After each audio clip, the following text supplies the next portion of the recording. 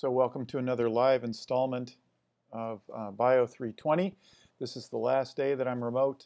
Next week I'll be in class to pick up where we leave off here today. So apologies again for not being there this week, but hopefully these couple of classes are fine for you. So a few announcements before we get going. Reminder to get your text, Elements of Ecology, 8th edition. Should be out there on Amazon, in the bookstore, elsewhere, usually for under $30. So please get a copy because, as you notice in the third bullet here, we've got homework due Tuesday, January 17th at 5 p.m. And that's an online homework. I think it's available now for you. I'm actually doing this lecture right now on Sunday before I leave, and hopefully by the time I show this on Thursday, I'll be able to come live via Skype or FaceTime into the classroom. We'll see about that. Both the lecture from Tuesday and today's lecture should be online. Both the versions without narration, just the slide deck, plus these narrated versions should be available to you at this point. And finally, make sure you've got your clicker, make sure it's registered. As I said, we'll be testing those out a little later on, but just make sure we get going on that so there aren't any problems or delays once we need those clickers for in-class quizzes. So before we get started on the lecture, I just wanted to start off with a bit of humor. I'm a big fan of Colbert and Bill Maher, and I always find little tidbits that relate to ecology. In this case, a funny segment from Stephen Colbert on Bobby Jindal, just because Bobby Jindal is a biology major. So since most of you, I think, in the class are biology majors, I thought I'd share this with you. And remember, I like to do a few of these, as I said, and sometimes comedians make fun of, liberals, conservatives, religious people, not religious people. The idea is not to offend anybody. It's just to use a bit of humor to get at issues that we're touching upon throughout the course. So that's the way to take this, always with a laugh. So here we go. A little bit of Colbert on biology. Folks, when it comes to 2016, I'm Jindal all the way. Governor Bobby Jindal finished a strong 4th in this year's straw poll, and I'm not surprised. Jindal's a 2-term governor of Louisiana, a champion of small business, and starting this year, he's allowed to stay out past 11 o'clock. Now, unfortunately, Jindal's got a few skeletons in his closet.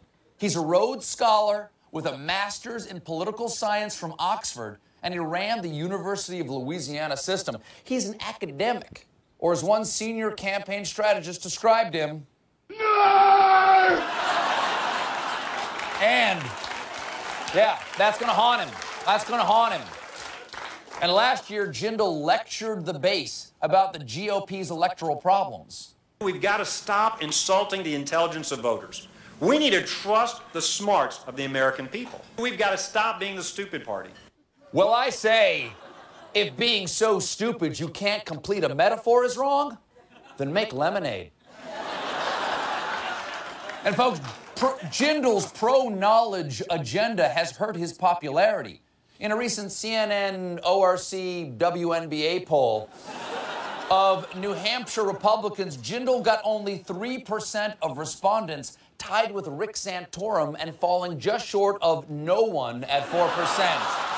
Which I say, folks, he can use to his advantage. Jindal 2016, no one is more popular. But recently, this man is going all the way. Jindal all the way. But recently, Jindal set out to convince people he's just a down-home guy who's learned to stop learning. Do you personally believe that the theory of evolution explains the presence of complex life on Earth? Look, the reality is I was not an evolutionary biologist. Yes, the reality is he was not an evolutionary biologist. He just graduated from Brown University with an honors degree in biology.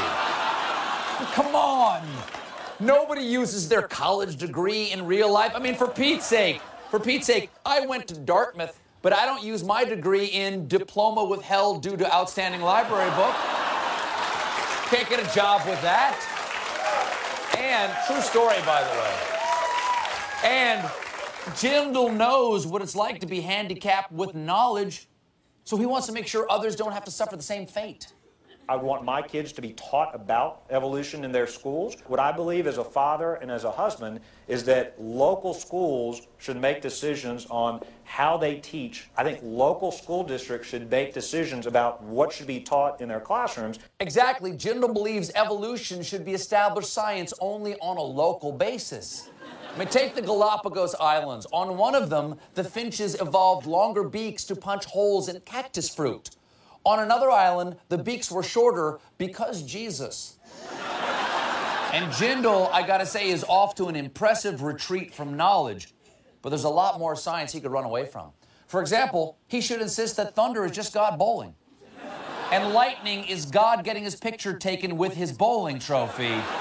And yes, I realize lightning comes before the thunder, which would mean God got his trophy before playing his game. But you know what they say? God bowls in mysterious ways. So I applaud Bobby Jindal for so deftly floating this presidential trial balloon. But please don't call it that, sir, because the science isn't in on ballooning yet. I mean, if hot air rises, how come hell is below us? We'll be right back. All right. So, just to get us started, actually touching on a few things that we'll be getting to in the course: evolution, the idea of what's settled science, and of course what you can do with your biology degree. And I hope all of you use yours. Today I just want to start with something fairly basic. We are going to approach ecology starting at the atmosphere. We're going to come down sort of at the large scale and work our way down. We're going to go through a few of these fundamental style lectures that get at fundamental aspects of the entire sort of ecological system or ecological intellectual entity. And today I'm going to discuss the Earth's atmosphere. So what you're seeing here is a plot of radiation intensity here on the y-axis, and think of it as just the amount of energy coming down to the Earth from space. And then across the x-axis here is wavelength. So here are longer wavelengths down at this end, shorter wavelengths here over on the left. And what you see are three different bands of radiation. On the left, the ultraviolet band, the shortest radiation coming in from the sun. In the middle, visible light, that is the light that our eyeballs use to sense things in the environment. And then finally on the right, the infrared band, very large, extending from about 0.7 microns, that's the units here, that's micrometers in wavelength, all the way out to 100. And this profile on the left in the blue line is the radiation hitting essentially the top of the Earth's atmosphere from the sun. And then over on the right, this red kind of funny shaped line represents the energy profile of energy going back to space from the Earth. And obviously the sun is much hotter than the Earth, a couple thousand degrees Fahrenheit. Its maximum wavelength is in the visible, no surprise there, although there's plenty of energy coming from the sun in the ultraviolet, and plenty of energy coming from the sun in what is referred to as the near infrared, the portion of the infrared spectrum closest to the visible. But the Earth, being much cooler than the sun, emits out here with a middle wavelength of around 10 microns, with a couple of these shoulder pieces to the lower wavelength side and the shorter wavelength side. But it's just an idea of the basic energetics of the Earth-Sun system, since the majority, almost near 100% amount of energy that the Earth's get comes from the sun. Now over in the ultraviolet region, that radiation is very dangerous. It has enough energy, at least some wavelengths do, to destroy DNA, and so this is radiation that most people think of kind of could cause cancer. Very high energy, harms most molecules. The middle portion, the visible light, is something that's hot enough to be white hot. The old incandescent light bulbs that most of you, well, of course nowadays they're hard to find, but used to be the most common form of a light bulb, really is nothing more than a wire inside of an evacuated glass bulb. You send a current through that wire. Because the wire has resistance to that current, it heats up, and it finally gets hot enough to emit in the visible spectrum. It becomes quote unquote white hot. And indeed, you can, in a fireplace or in any live combustion, though it's hard to get things white hot, things as they heat up will start to typically emit shorter and shorter wavelengths of radiation. And then, of course, over on the right are things like at 7 microns, an asphalt parking lot on a sunny day. So energetics in a spectrum. You and me, we emit everything out there emits that has a temperature above absolute zero. So the walls, the floors, people, molecules in the atmosphere, everything emits radiation that is above absolute zero. And of course, on Earth, everything is above absolute zero and hence emits radiation. That radiation really is a function of its temperature. We tend to separate this broad energetic spectrum into what's referred to as long wave and short wave radiation, typically cut off around 2 to 3 microns. Everything to the shorter wavelength side of about that cutoff is considered short wave. Everything else is considered long wave radiation. So energy as it comes in from the sun gets parceled out into the Earth system in a variety of different ways. Over on the left, I have incoming energy, and the units here are irrelevant. They're actually just not really units of energy per se. They're just a normalized unit noting 100 units of, let's say, energy coming into the system. And it's important to note that the Earth atmosphere system is in balance energetically with space. Now, most of you might be thinking, well, how can you have something like climate change where temperature is rising? That sort of implies that energy on Earth is going up. Though climate change is true, the idea that the energy in the Earth system is increasing is not. All we're doing is adjusting how energy is expressed in the Earth system. It's shifted over to an expression as temperature as opposed to something else. But the amount of energy coming into the Earth and going out remains net zero and remains the same. Although there is a little bit of change in the sun's output, there are both cycles and the extremely long-term change in the sun as it actually turns into a red giant. So it does change over time, but that is minuscule or so slow compared to the timescales we're going to talk about as to be irrelevant. So energy coming in from the sun will be absorbed directly by clouds and molecules in the atmosphere. Some of that will reflect light back out to space. In fact, about 1/3 of that is reflected back out to space. And almost half gets down to the surface, where it is again absorbed into the surface Earth system, or again a small amount is reflected and added to the reflected amount from the atmosphere. That about 50% then gets put into all sorts of systems. It's the energy that drives all the weather you see. It's the energy that drives all the life biology that we see on the planet, other than a very small amount driven by other things down near mid-Atlantic ridges. But the vast majority of life is driven by the sun. It drives all the weather, and of course all that ultimately finds its way back out to space through outgoing infrared or thermal energy. And it's re-radiated or radiated from a whole variety of processes in the Earth system, many in the atmosphere and many at the surface. So again, the energy balance of the system can be thought of as an incoming shortwave radiation, an outgoing long-wave radiation. The system is in balance. That doesn't mean that you can't have a temperature rise within the system, but overall the system's in imbalance and roughly not changing, at least in terms of the incoming energy over time. Outgoing is changing its nature, that is its spectral characteristic over time. And indeed, that change in spectral characteristics is signature of climate change.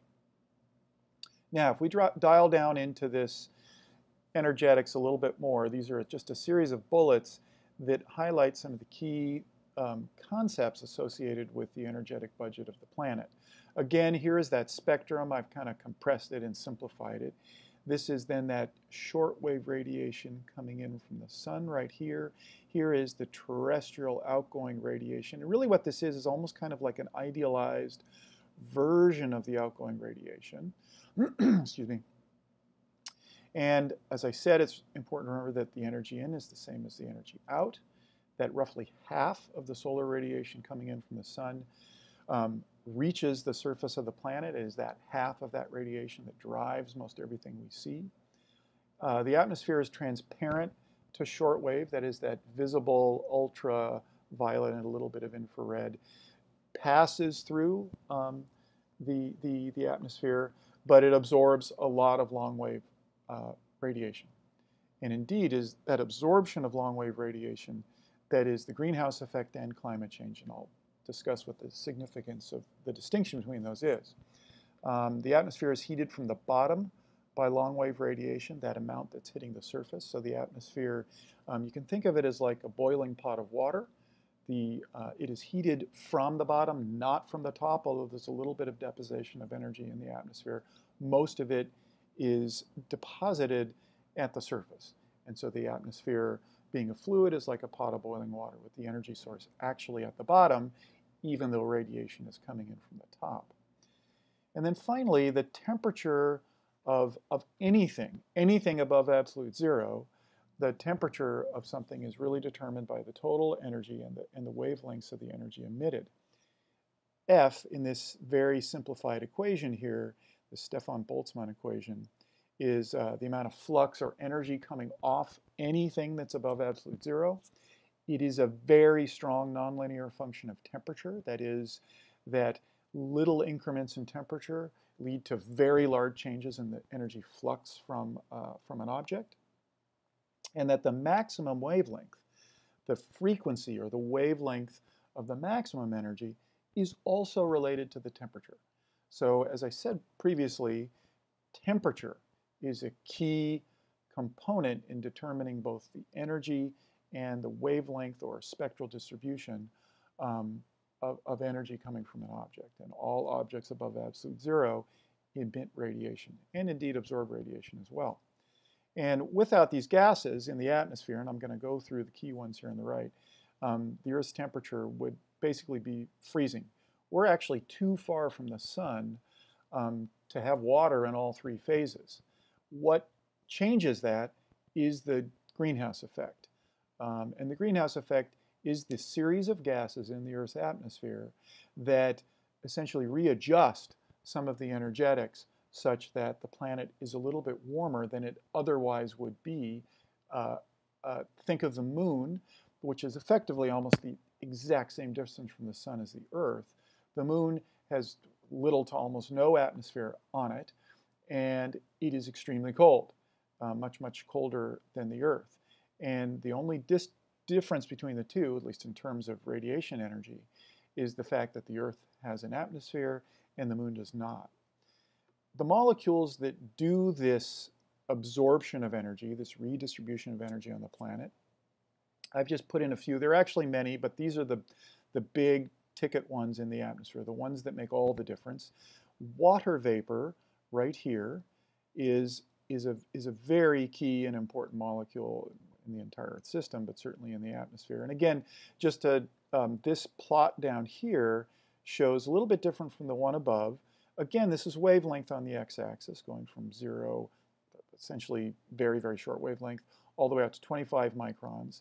And then the y-axis in this case, think of it as just from 0 to 100%, the amount of absorptivity, the amount of absorption of the radiation at that wavelength. So you see here on water vapor that water vapor absorbs an awful lot of energy all the way across the spectrum.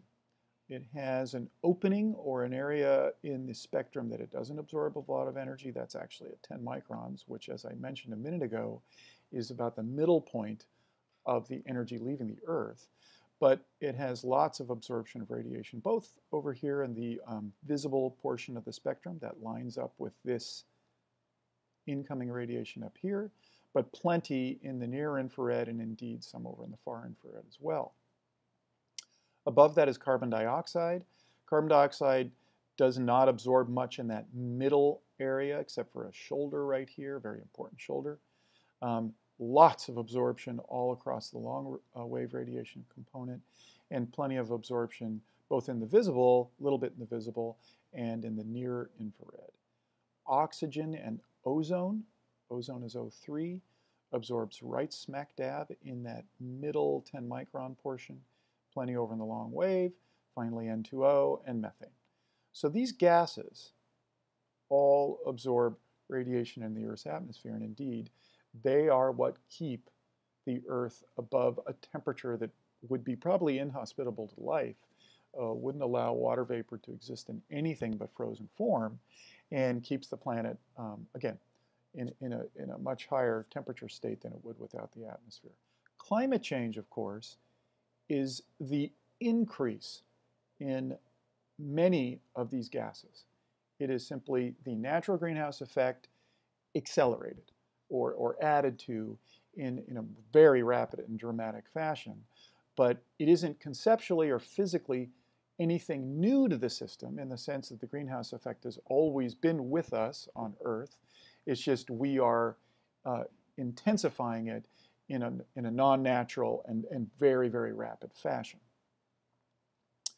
Okay, so if we were to look at the vertical structure of the atmosphere, think of a column of air going up from the surface, up to almost to the point where you're hitting outer space. And this would be what the temperature profile looks like. So here again, we're looking at height over here now, physical height in the atmosphere. We're getting away from energy and just looking at a column of air, kilometers on the y-axis, and then temperature on the x-axis. This is 0 C, we're in Celsius here, and going up to 40, 50 degrees Fahrenheit. So here's, a hot day in Phoenix is way over here. And 0 degrees centigrade is right there. And the lower part of the atmosphere, referred to as the troposphere, is the portion of the Earth's atmosphere where all the weather exists. It is essentially defined by the temperature profile.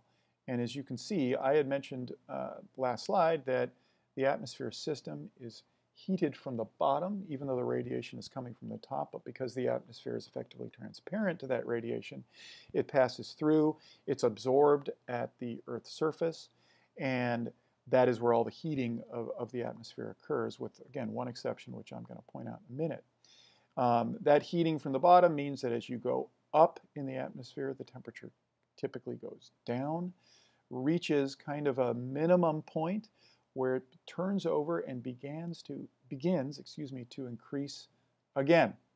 And that increase is due to the absorption of shortwave radiation, in fact, a portion of ultraviolet radiation, by molecules of oxygen and ozone.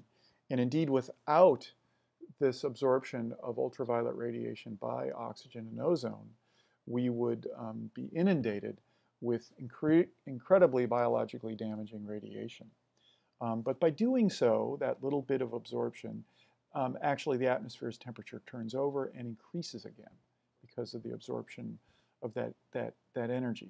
Now, it actually is not a tremendous amount of energy per se, but because there are very few molecules in the atmosphere, or at least less molecules as you go up, you get a dramatic temperature effect, even though both the amount of energy and the amount of molecules absorbing that energy are much, much less than near the surface.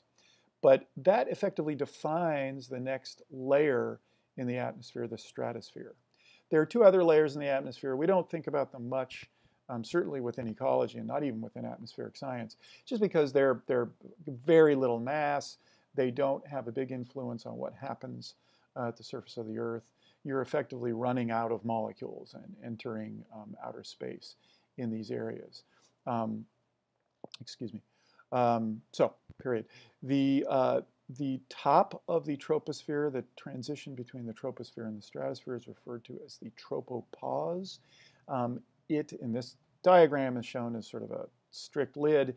It's the height of the tropopause actually varies between the equator, where it's a little bit higher, and the poles, where it's a little bit lower. At the tropics, it's it can be 10 to 15 kilometers high. In the poles, it can be anywhere from 5 to 10 kilometers, depending upon where you are.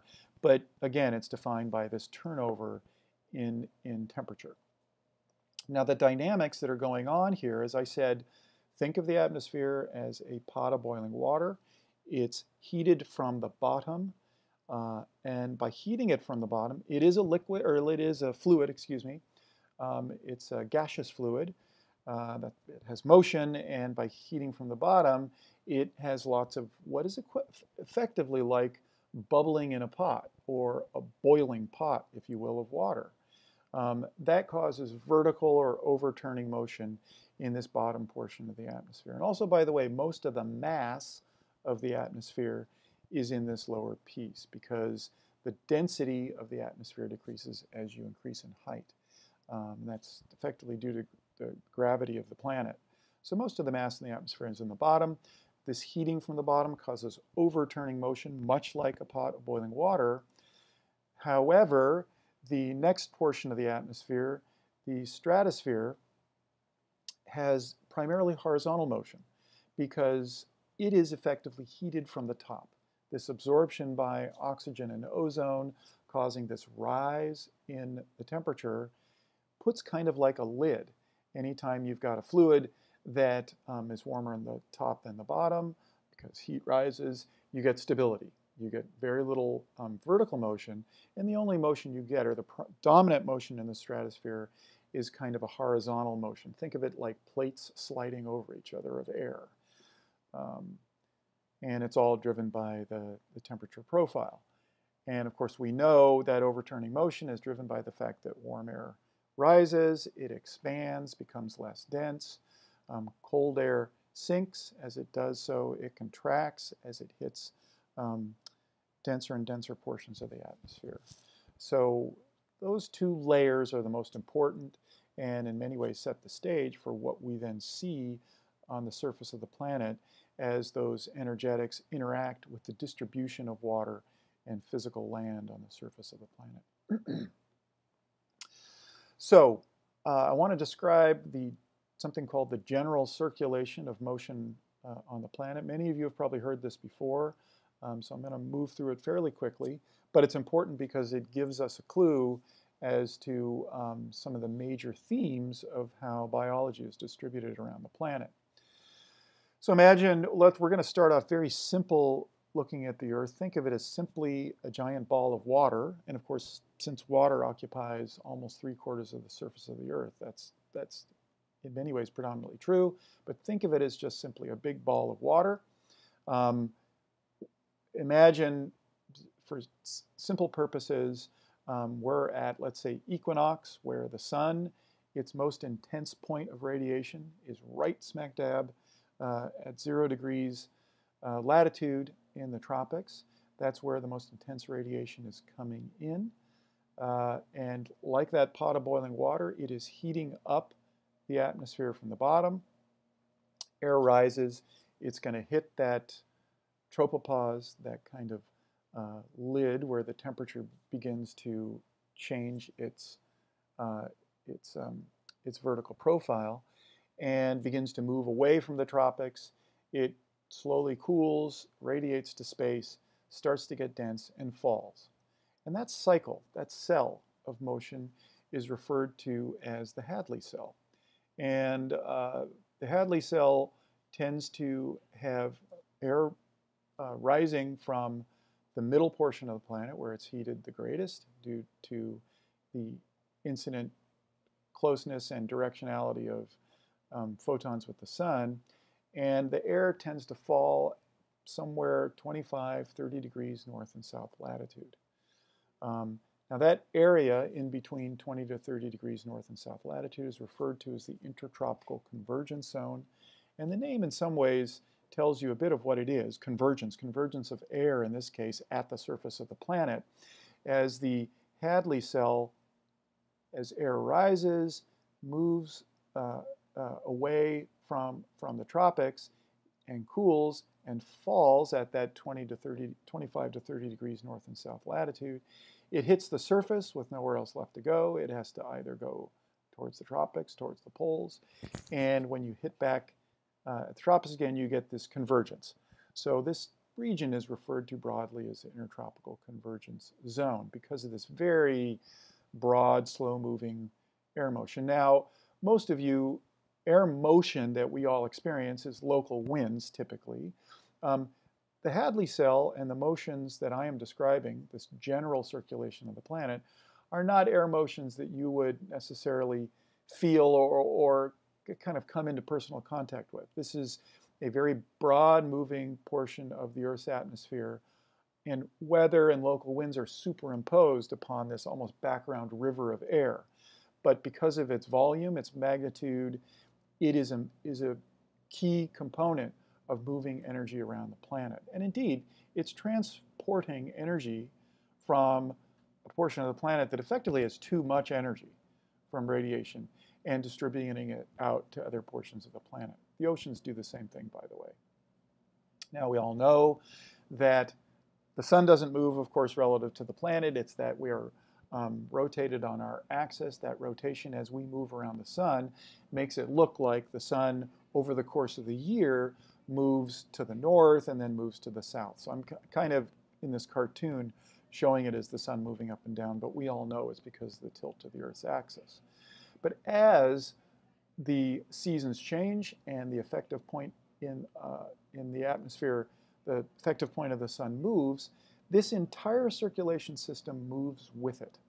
Okay, so the Hadley cell, its point at which air rises and the point at which air falls, kind of moves as an entire circulatory system with that maximum point. Of course, the point at which the sun hits the maximum latitude on the Earth's surface, 23.5 degrees north latitude, and then in the northern hemisphere's winter, it hits 23.5 degrees south latitude.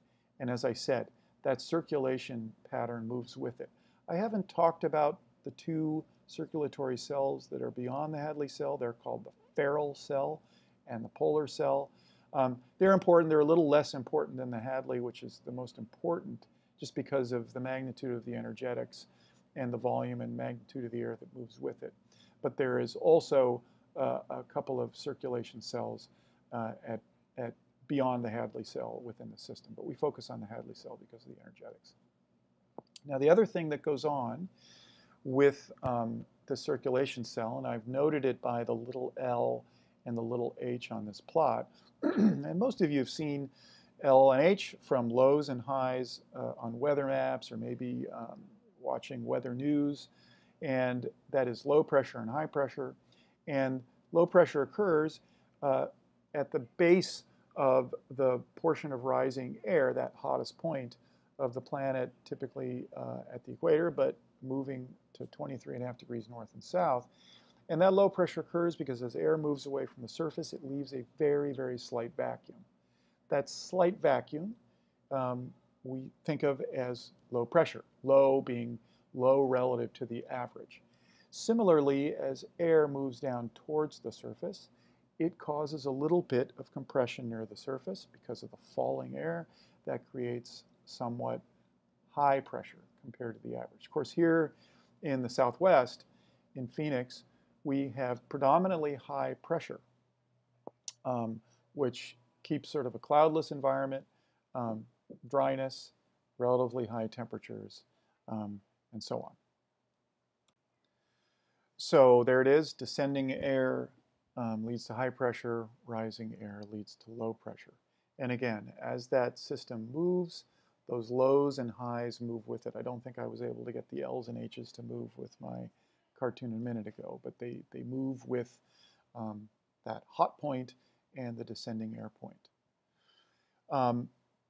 If you look around the planet, both in the northern hemisphere and the southern hemisphere, you will see that most of the deserts of the world coincide with that descending branch or descending point of the Hadley cell.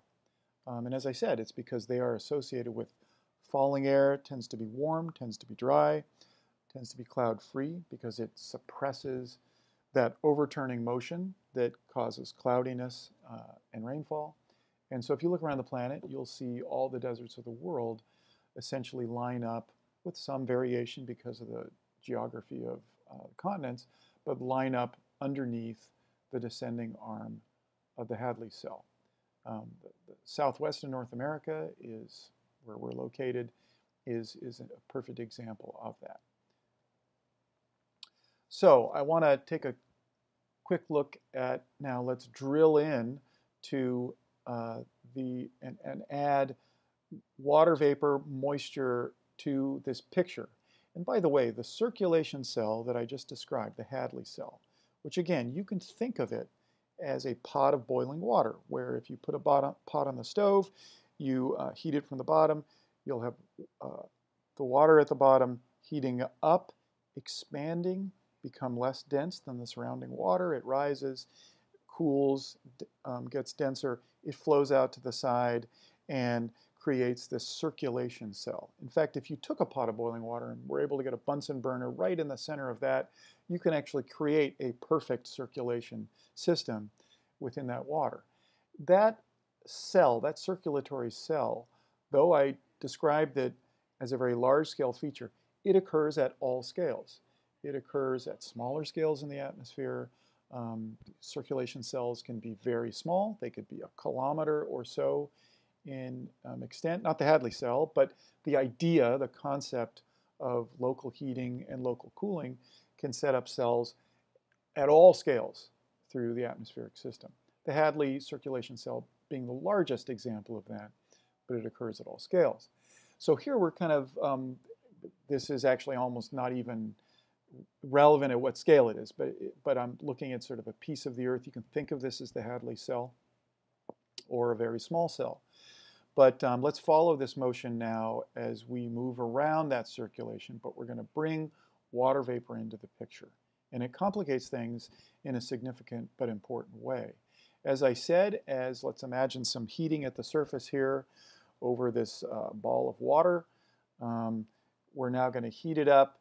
That parcel or blob of air, let's think of it, begins to get warm, it begins to expand. It's probably full of water vapor since it's been sitting over the water. The water's been heated up and a lot of that water's been evaporating into this parcel of air. It's going to rise. As it does so, it is next to air parcels that are of less density. And so that air parcel is actually going to expand. As it expands, it begins to cool off, right? If you remember the old ideal gas law, as you compress a gas, it heats up. As you stretch out a gas, it cools down. As this parcel goes up, it is going to expand. It is going to cool as it does so. It is going to hit a point where, as it expands, its temperature drops. It is going to hit a point at which all that water vapor in that parcel flips phase to liquid phase, and if there's enough of it, it will begin to lose that moisture out of that air parcel. If it expands and cools enough, it will equilibrate with the surrounding air and stop its rise. Sometimes you can get a little additional, what's referred to as self-buoyancy, because as you probably all remember that in order to get water to change phase from liquid to gas, you have to inject a tremendous amount of energy into that parcel of air. And likewise, when water vapor changes phase to liquid, it gives off energy. That's referred to as latent heat release. And so you can get additional self-buoyancy as that condensation occurs. You get some further injection of heat into an air parcel that can cause a little more buoyancy. But imagine it hits that equilibration point. It's now lost a lot of its water. It hits that tropopause. That compression causes a little bit of elevated high pressure above the atmosphere. Above the Earth. It begins to then, as it hits that lid, flow sideways. It will continue to lose heat to space. And finally, it'll get to a point where it becomes cold enough that it will then condense, get heavy compared to the surrounding air. It's lost a lot of its water, and so now it is dry, it is cool, it is dense, it begins to fall. And as it falls, just like it did on the uprising side, in the opposite way, it gets compressed. It's now falling, surrounded by blobs of air that are of higher density. That starts to squeeze the air parcel in doing so, it warms up. As it warms up, it becomes, in a relative sense, even drier because relative humidity, as I'm going to talk about a bit later, is measured against the absolute amount of water an air parcel can hold, which is a function of temperature. But on a relative sense, it gets much drier, it heats up, finally it hits the surface. That pressure causes a bit of high pressure at the surface, and again cycles back to the rising part of the cell. But of course, underneath this warm, dry, high pressure air are deserts. Uprising places with heating at the surface where there's a lot of moisture, you get lots of thunderstorms. Think of the tropics, right? So think of the deserts, think of the tropics. So wind, now we're going to move off of that general circulation pattern just to think about what drives wind that most of us experience. And of course, you could ask yourself, what is the ultimate cause of wind? What is the force that gets it to go? And just like everything else on the planet, it is driven by the sun. That is the fundamental energy source that makes wind happen. More specifically, wind is driven by spatial differences in heating. Spatial differences in heating. And now let's return to this idea of a circulation cell. I'm going to use another common circulation cell, the land-sea breeze, to illuminate or describe wind. But of course, what I'm going to describe is true in many different contexts all around the planet. In this case, the circulation cell is a local cell between the land and the ocean. Imagine you're on the Pacific coast in California. Many of you may be from California. I am. And if you're, let's imagine you're at the beach, you all know that you show up at the beach in the very early morning, let's say right as the sun rises, and you have predominantly offshore winds. Winds tend to turn around typically in the afternoon. So imagine if you like to sail, typically in fair weather conditions, you would probably wait until the middle of the day, the afternoon, to go sailing. That's when the wind tends to pick up and become onshore. But when you show up in the very, very early morning, it tends to be light and offshore. And really that is a manifestation of differential heating between the land and water. During the day, when radiation on land causes land to heat up faster than ocean. Remember, water, most of you probably remember from basic science, water has very high heat capacity. It's hard to heat up. Once it is heated up, it tends to be stubborn in letting go of that energy. So it tends to be a very strong heat reservoir. Land, on average, will tend to heat up faster and cool off faster than water. And so during the day, the land will heat up. Just like with the Hadley cell, you'll get a little bit of air parcels that will heat and expand. They'll rise. They'll cool at some level in the atmosphere, flow out over the ocean. They'll cool a bit further, fall, and then make their way back to land in this circulatory cell.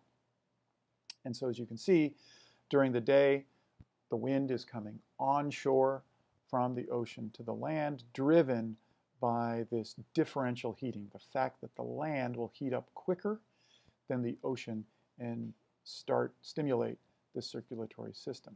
At some point during the night, as the land cools off, it will begin to become colder than the ocean. The ocean is this big heat reservoir. It holds on to heat. The land will let go of it quickly, and that circulation cell will reverse direction. And that's why when you show up at the beach in the early morning, you'll see typically offshore light wind conditions as that air flows off the land into the oceans. In this case, the oceans are slightly warmer than the land. They're stimulating the uprising portion of that cell, and you get the reverse. That land-sea breeze, again, is what leads to those nice offshore winds in the morning. It gives waves the kind of effect of blowing off the tops of waves, which if you're a surfer is nice. That tends to actually slow down the peak and crest of the wave. That's why surfing in the early morning tends to be a little nicer than later in the day. And it is a reminder that everything energetically within the Earth atmosphere system flows, quote unquote, down gradient. In other words, it goes from high pressure, high energy to low pressure, low energy. And really this is, again, if you look at these arrows, they're always flowing from the high pressure point to the low pressure point. High pressure point to the low pressure point. And indeed, as you look around the planet, you look on a weather map where you see all the H's and L's, you look at the Hadley cell where I described the large scale high pressure and low pressure, air is always moving from the high to the low. And indeed, that is the predominant force behind all of the wind, be it at the local scale or the large scale. That differential high and low, of course, is driven by the differential heating, all from the sun. So let's superimpose now one more aspect onto that simple picture that I've just described. Now here we're looking at just a little more elaborate version of that simple picture I showed you before. And now I've tried to superimpose general wind directions as you see them on the planet. And again, here's our Hadley cell. Okay. Here is our Ferrel cell.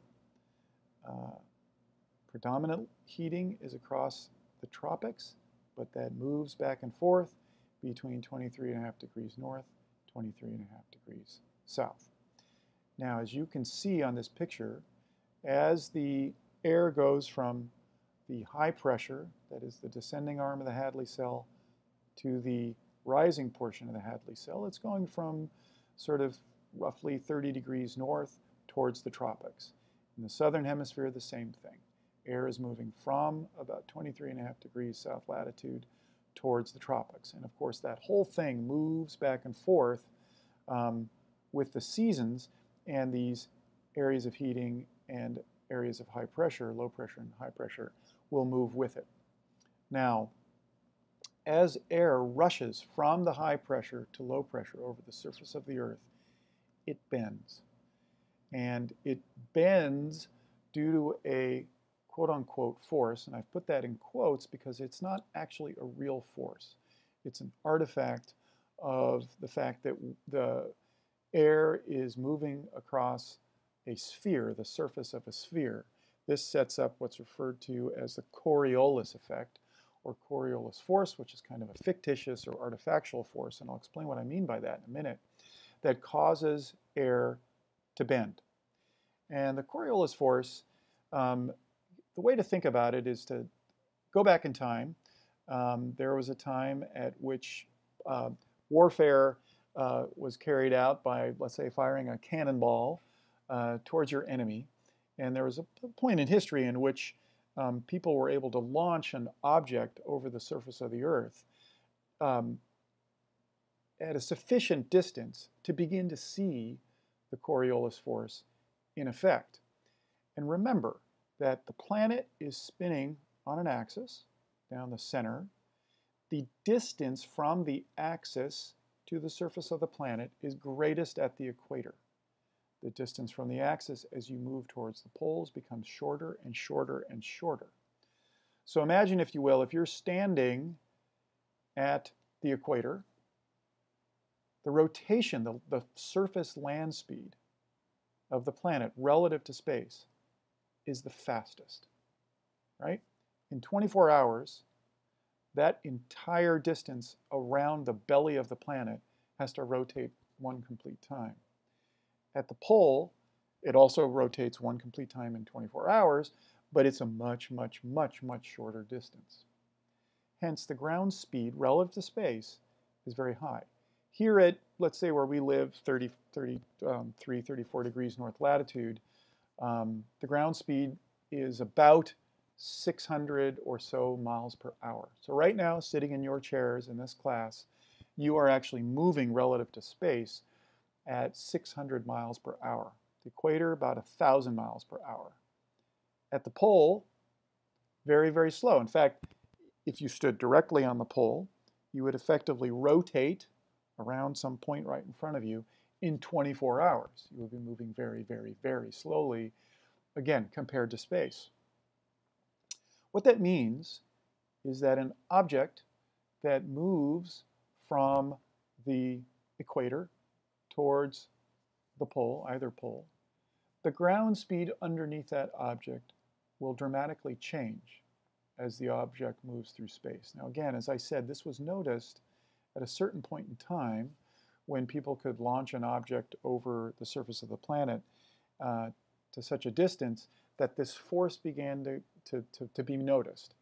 And the idea was that imagine you're, let's say you're trying to launch a cannonball at somebody's city that's a sufficiently long distance away at a different latitude. Of course, if you do this along a latitude line, the effect doesn't occur, but that you launch this object crossing latitude bands. The object will have the ground speed from the point at which it was launched. So if you launch it towards an area with a ground speed that's faster, the cannonball will appear to miss its target unless you compensate for the difference in land speed. So people noticed that they were missing their target when they were launching these things across sufficiently long distances of latitude and had to compensate for the idea that the ground speed is different at different points on the planet. That's where this name, the Coriolis force, came from. Again, it appears to be a force that bends or curves the object as it moves through space. Of course, a force is not occurring. All that's happening is the ground speed underneath that object is changing. And you probably all know this. It's referred to as the merry-go-round effect. You know this maybe when you were a kid. On a merry-go-round, you try to throw a ball to somebody. Let's say you're at the center of a merry-go-round, to somebody at the outer rim of the merry-go-round. And of course, when you throw it, because they're moving so quickly, the ball appears to bend and get to them far, far behind their location. You have to compensate for that. Throw the ball effectively ahead of them in order for them to meet the ball when you throw it. And the same idea is occurring on the surface of the planet. Well, the same thing is happening to the wind. And so as wind moves from a high-speed location to a low speed, or a low-speed location to a high speed, it effectively looks like it bends. And in the northern hemisphere, one rule, the thing to remember as a rule of thumb, is that this bending tends to go to the right of the direction in which you are moving in the northern hemisphere and to the left of the direction you are moving in the southern hemisphere. Okay, and that gives you an idea of the bending of the air. Now, as you can see, in the northern hemisphere, as air bends to the right, in the southern hemisphere, as air bends to the left, it will collide at the intertropical convergence point. Again, in this idealized example, we're at the equinox, where the hottest point on the planet is right at the equator. It also will be diverging at the surface towards that high pressure. Imagine, again, the air is coming down in these high pressure zones, exiting to the north, exiting to the south in both of these high pressure belts, and moving away from that point, but converging at this intertropical convergence point. Different names have been given to the different belts of wind around the planet that in many ways reflect some of the very, very basic dynamics that occur. And a lot of these names came from a time in which people were sailing large ships around the planet, the 15th, 16th, 17th century, when the way to move stuff around the planet was by a large sailing vessel, and where people were beginning to move around the planet to larger and larger degrees, or at least sufficiently that they began to experience different large-scale wind patterns in different portions of the planet. And again, going back to the 15th, 16th century, the majority of the large-scale movement of people around the planet was from the kind of European, Western Asian portion of the planet to the tropics, mainly to get resources and to return.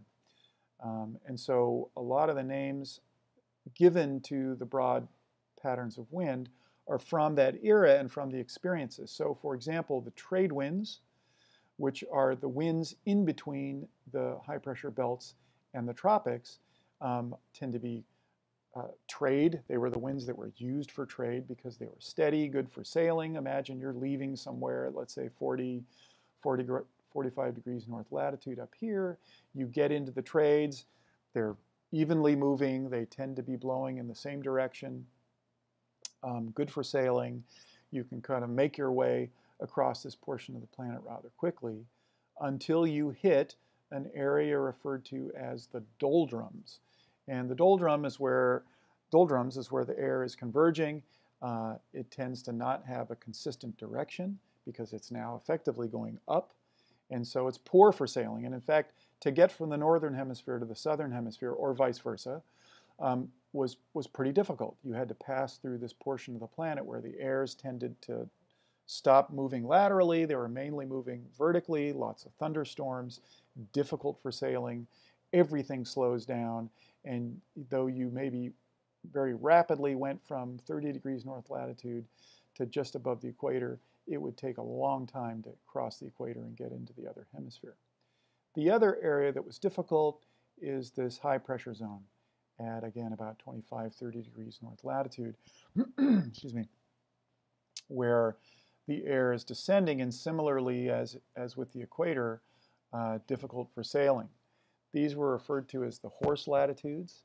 And typically the biggest difficulty was, again, as I said, most of the motion, just because of the way the continents are laid out, and because of the social evolution of human beings, a lot of the trade was occurring from Western Asia down into the tropics. A lot of boats moving down into the tropical zone, coming back, typically collecting resources from those areas. Sugar trade being an almost classic example of that. Heading down was not so much of a problem. I'm going through the subtropical high pressure belt because you've just started, you've got plenty of water, plenty of provisions, everything's looking good. You speed up, you get through the kind of low middle portion of the planet, you hit the doldrums, you slow down, usually reach your destination, maybe north of the equator, south of the equator, get your resources, and head on the return journey. The subtropical high pressure belt was an area of the biggest trouble on the way back, because typically it's at the end of your journey, you're running out of water, running out of food, referred to as the horse latitudes for an unfortunate reason, because at this point, the first thing that went overboard to try to lighten the load and lessen the pressure on food resources were the horses. And the car of the 16th century, the way that you got around on land, hence horses were always brought so that people could travel on land at the destination end. They were often the first thing to go, so referred to as the horse latitudes.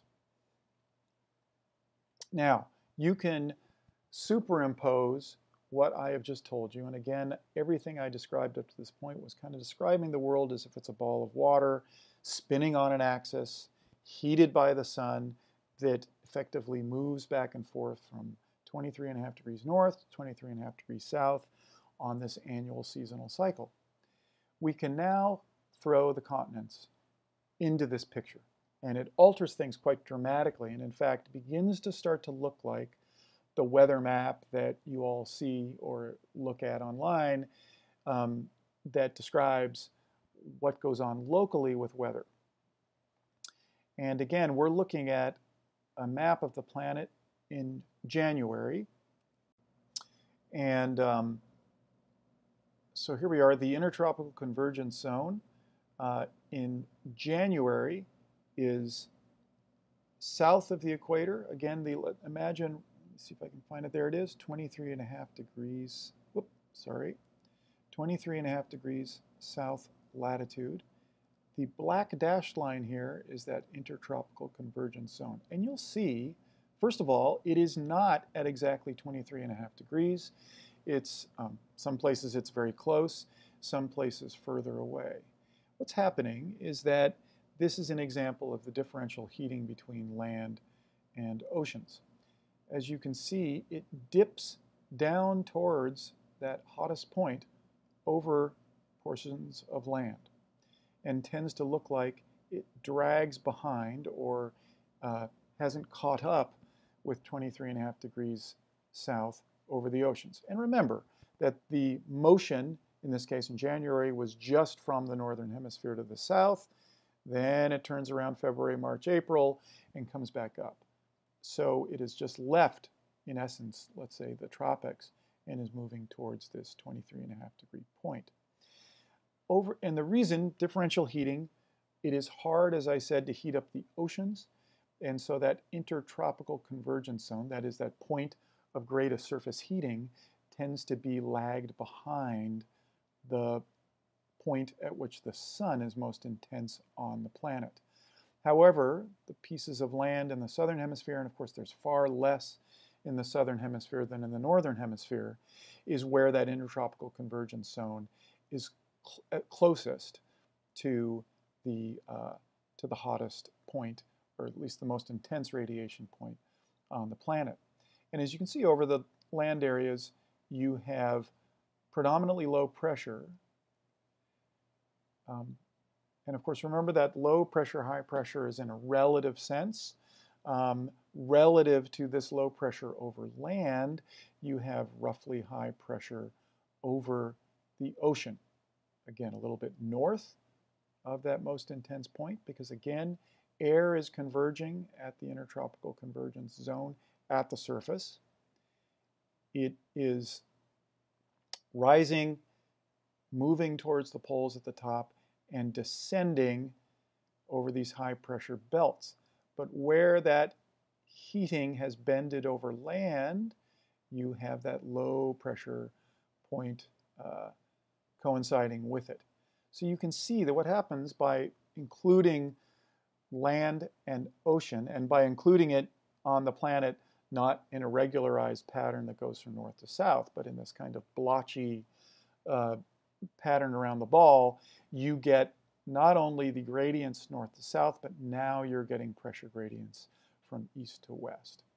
Okay, so you can think of that here in the winter hemisphere, you're going to get highs over land in your winter hemisphere, lows over land in your southern hemisphere, and a lot of this is driven by the fact that there's differential heating between land and ocean. Let's jump up to the winter hemisphere here. So now we remember this is January in the north. We are now going to have the oceans relative to the land have held on to their heat a little bit longer. Hence, they have relatively low pressure compared to the land, which is now cooled off much more dramatically. It has relatively high pressure. And then in the southern hemisphere, in this case, where the ITCZ is at 23.5 degrees south latitude, you get the exact opposite. And if we were to switch over to a July map, now we have the ITCZ in the northern hemisphere, you get the exact opposite. And because of the very different continental distribution in the northern hemisphere versus the south, and basically the difference is the northern hemisphere is dominated by land, you get a very different looking pattern, although the same idea, with lows over the land, the ITCZ bending up at those portions over the continents, staying closer to the equator over the ocean. In these two cases, here we have the Pacific, the largest ocean on the planet, and the Atlantic over here, as the relative high pressure.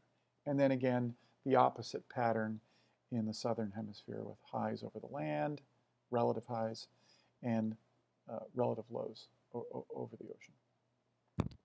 So, and again, there's always a little bit of variation on this. It has a lot to do then further with things like topography, the orientation of continents, lots and lots of details I'm not touching on. I'm just trying to give you an idea of the general pattern, general circulatory pattern that we find around the planet.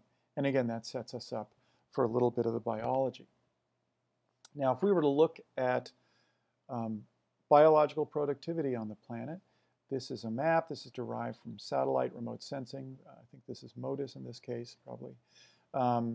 This is net primary productivity, or the net amount of growth, photosynthetic growth on the planet.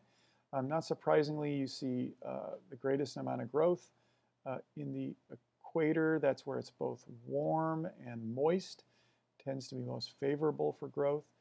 Here are your deserts, roughly 30 degrees north and south. You see Australia, Southern Africa, the deserts of South America, lined up fairly well in the north and in the south. Now, again, they're not perfectly laid out at 23.5 degrees, and that's because of that dragging of the ITCZ and the differential high and low pressure that you get because of the orientation of the continents. If we were to look at temperature, this is what it would look like. No surprise, it peels off pretty evenly latitudinally from the tropics to the north and south. Exceptions are due to things like orography. So, for example, mountain ranges in this case, keeping things much cooler than they would be if we only knew about latitude. Big dramatic gradients over mountainous regions. But by and large, it shows latitudinal gradient. You'll notice a little bit of almost a regularized tilt to the temperature gradient. In Asia, it's most noticeable at these low temperatures in North America and in Asia. That is due to the predominant westerly air motion in the northern hemisphere, which moves up and down with the Hadley cycle, but you have predominantly westerly flow, and what that does is it creates a halo of warming over land coming off the oceans. And you can see it quite clearly in the tilt of these isolines of temperature. Just a bit of halo of ocean, in this case the Pacific blowing into the North American continent, in this case the Atlantic blowing into the Asian continent. Period. If you look at precipitation, it's a little, it's not as latitudinally regular as temperature, but it really shows up the presence of the desert regions of the world. And again, it's the combination of these two maps that give you primary productivity, give you the patterns we see. And again, primary productivity, the photosynthetic engine of the planet, is at the base of the food chain, at least on land. Certainly the base of the food chain on ocean, but the patterns there are very different. But on land, it's the base of the food chain. Hence, it really sets us up for all of the biological life and then the relationships that we're going to be exploring in the course. And hence, this is why it's so important to understand the basic energetics of the planet. Now, over long geologic timescales, there's been plenty of variability in the climate of the planet. And what I'm showing here is the very long geologic timescale. Here is 0, where we are in the present time, going all the way back through time, all the way back to the Archean. And there have been plenty of shifts in the basic climate regime of the planet. Most of those are associated with major glacial events. And by the way, those are very regular, at this point well understood periods of time that are driven by different aspects of the rotation and orientation of the planet with the sun that create these regularized points at which there's cooling versus warming. On top of all that, of course, at least at these scales, the continents are also moving around the planet. And that's very important as we begin to interpret the distribution of life on the planet, because both continents are moving around in relation to the energy coming into the system, and the basic energetics of the system shift as well due to, again, small changes in the orbital mechanics between the planet and the sun.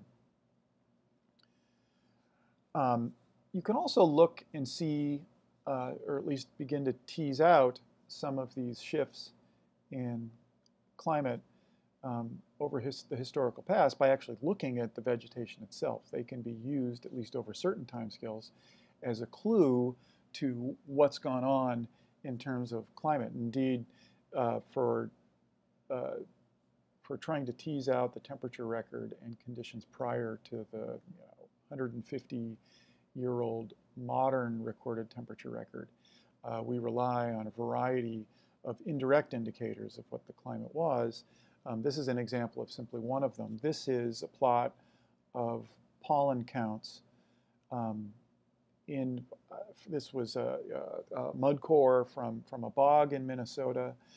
You can look at the relative abundance through the layers of time in that bog between a series of dominant tree species, and knowing the type of conditions those species favor, you can begin to interpret whether the climate was drier, colder, warmer, wetter, so on and so forth. So you can use vegetation as a reflection of what climate was like in the past. And of course, vegetation itself, in addition to being impacted and affected by climate, it affects climate as well at certainly smaller scales. This is just an example of a simulation, but it's calibrated to measurement over an area that is pasture versus an area that's forested, and you're looking at three different indicators: evapotranspiration, which is the combination of physical mechanical evaporation and loss of water from the surface of leaves. This is the surface temperature, the sort of skin or ground surface temperature of a pasture or forest system, and then this is the amount of rainfall. And you can see that over what is probably the scale of a few kilometers, that all three of these indicators are quite different if you're in the forest versus the pasture. And of course, this area shares the same climate. This is not at the scale large enough to have a completely different climate. These are over a few kilometers in which the general broad climate is the same, but that the microclimate or local climate between the forest and pasture are quite different. And that's not surprising probably to many of you. I mean, you can think of a microclimate right outside the door of this building. If you're in the shade, much cooler than the minute you go out into the sunshine, much warmer. Differences in terms of vegetation, both because of their ability to move water into the atmosphere rapidly, and shading and a lot of other effects, they can have an effect on the local climate that can be quite profound. With that, I'm going to stop today's lecture. I will be there next week. Thanks for listening in. I look forward to seeing you all. Have a great weekend.